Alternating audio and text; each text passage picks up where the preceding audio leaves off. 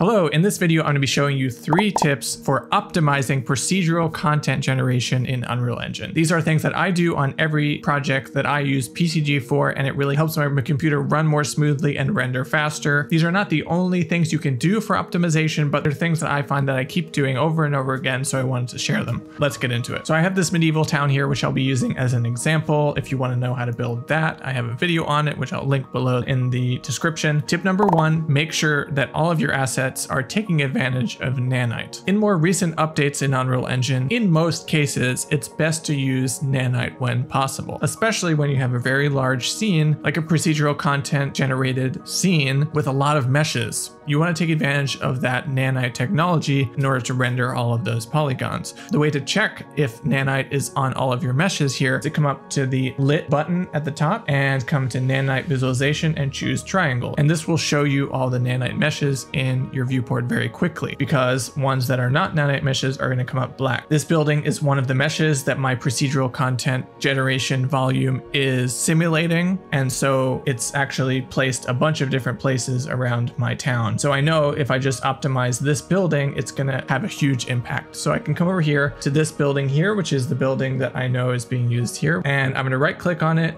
and come over to nanite here and choose enable nanite on one mesh. It says one mesh here because you can as well go and select multiple meshes and do this at once, which is super helpful. But I'm just going to do it to this building here. So I'm going to right click on it, come to nanite and choose enable. And now these meshes are all nanite. And fun fact, you can actually switch your landscape over to nanite, which I'm going to go ahead and show you how to do. So if you come to the landscape in your content browser here and under the search bar, I'm actually just going to go ahead and search nanite and choose enable nanite on my landscape, and then choose build data here, which is going to switch my landscape over to nanite. Now, if I switch back, it looks absolutely the same, but it's running a bit smoother. So step number 2 is to make sure that your meshes in your mesh spawner are instanced. You can open your PCG graphs here and come to the static mesh spawner, and under instance data packer type, you use the drop down and switch it to PCG instance data packer by attribute. This will help if there's multiple of the same mesh being simulated at once in your environment, which it definitely is. If you're using PCG, this will help that be more efficient. You can come and do that to every static mesh spawner that you have in your graph. One note on that, if you do end up using the instance option in the static mesh spawner and you do end up changing the meshes themselves, because it's basically making a packaged version of the asset in order to make it run more smoothly, you will need to switch it off to none again, make the changes to your meshes, and then switch it back to the packer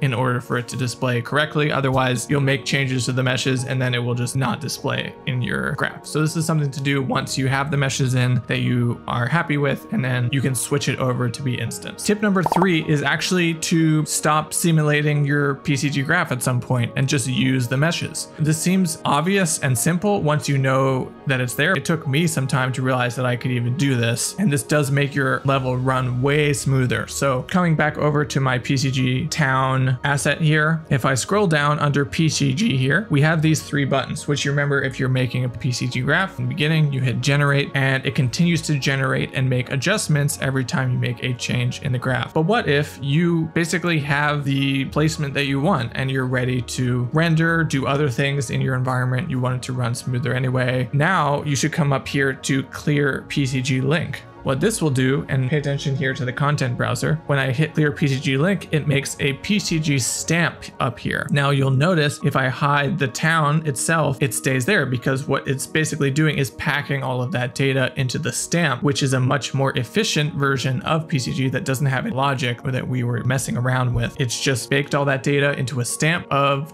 meshes on your level, and it will run way smoother. And if you need to go back into your graph and make changes, go ahead and delete that stamp there, come back to your original PCG graph and then hit generate again, and you're back to where you started, and you can make changes and then make a stamp by clearing the PCG link again when you have something you like. If you found this video helpful, shoot me a thumbs up. I also have a bunch of other videos on PCG, which you'll find right here or on the channel. And if you happen to be new to Unreal Engine and you kind of want to use it to make films and animation, I have a free training, which I also linked below this video for you. All right, I will see you in the next one.